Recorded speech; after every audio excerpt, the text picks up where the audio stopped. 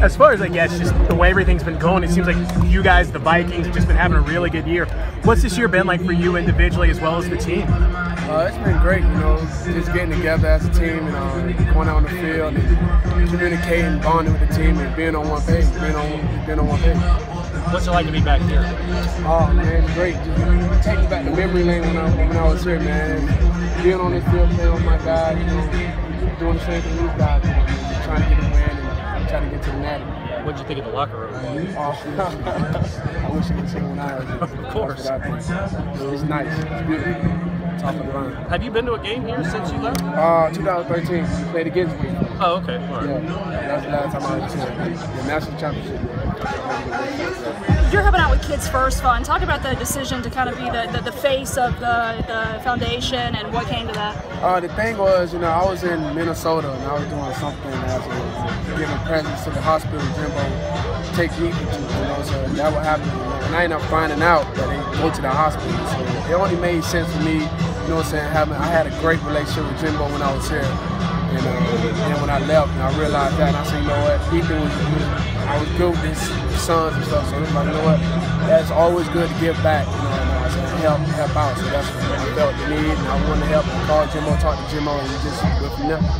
What was that conversation like when you talked to Jimbo and told him what you were going to do? He was pretty excited. You know, he was pretty excited about me joining and helping him out. And I was pretty excited too.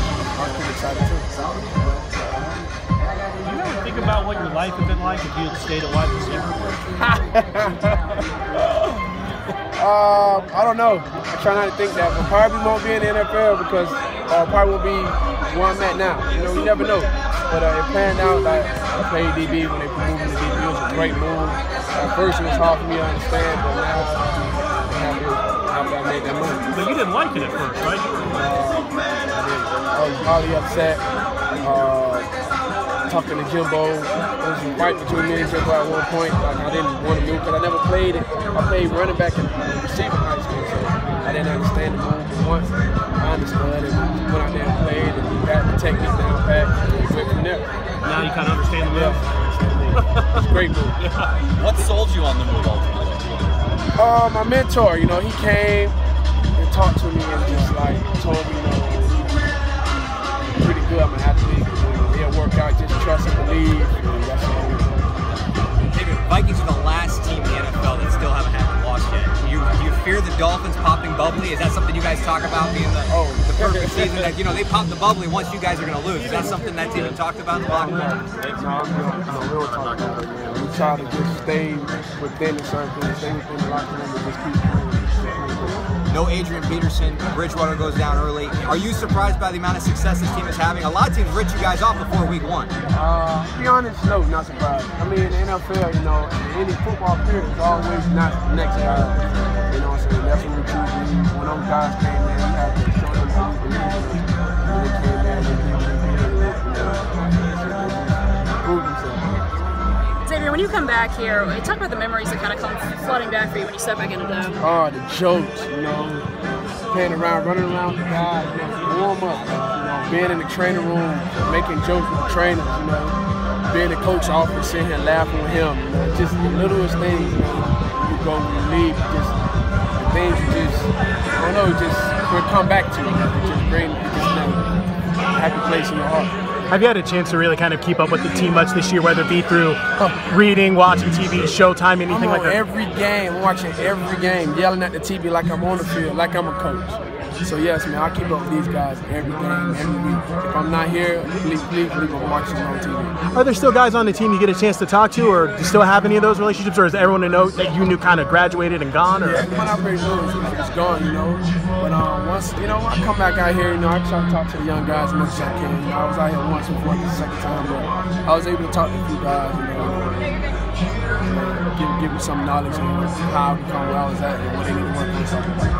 Have you had a chance, I mean, what have you said to them since you've been back here? Have you had a chance to sit down and talk with some of the guys? Yeah, just confidence, you know. Go out there and just make plays. Just be confident in what you know. Don't second guess yourself and just go out there and play ball. When you're yelling at the TV, what do you typically yell at? Oh, I can't say it on TV. I can't say it right now. You just know I'm yelling, saying some stuff, you know. But also, you know, I'm yelling at the good things, you know. I'm yelling and saying great stuff. Believe it, the people in my house and my next door neighbor, they pretty worried about me. I'm yelling pretty loud. How do you like Minnesota, man? Just the state, the weather, the whole deal. From a Miami kid. It's great. It's just the winters. You know, it's pretty cold. Pretty cold. It's a great city. Right. Wonderful city. Just the winters. Yeah. Being from South Florida, coming there and being in negative degree weather, and being in an outdoor stadium my second year for 2 years, it was beautiful. But I fought through it. We still managed to win. As far as like the weather and the things like that, have you had to do things like plug in your car engine to make sure it stays warm overnight? Or Exactly. You have to basically start your car before you leave and have it on for like 30 minutes before you get in. Because if you don't, you'll sit in your car and you'll freeze for 30 minutes before the heater kick in. You know, so it's bad, but that's the only problem. And I gotta ask, I mean, I'm sure you might have someone do it, but have you shoveled snow yet? And if so, what'd you think? Frost bites, hands was frozen. I mean, upset. Ended up getting in my car with the snow on my car, and I don't know. I would just say forget it altogether. One more. How important was T-Buck as part of that transition? Was he your mentor that you were talking about, or Yeah. T-Buck played a major part because he helped me every step of the way. You know, there was times I was frustrated, times I was the worst corner we had. You know, and he told me, like I said, you know, I told you guys, you gotta trust and believe. You know, and you gotta keep working. So that's what I did. And T-Buck helped me out with the technique, the little things, and he still to this day, you know, he called me about the little things, like, hey man, I ain't like that. I ain't like how you slide your feet. How you gonna let him catch the ball on you? You know what I'm saying? He still messed with me, you know what I'm saying? We still have that relationship. was he part of the formula as far as Jimbo had this plan for you to go to corner, but T-Buck helped you kind of execute that? Was that an important component of the transition to corner?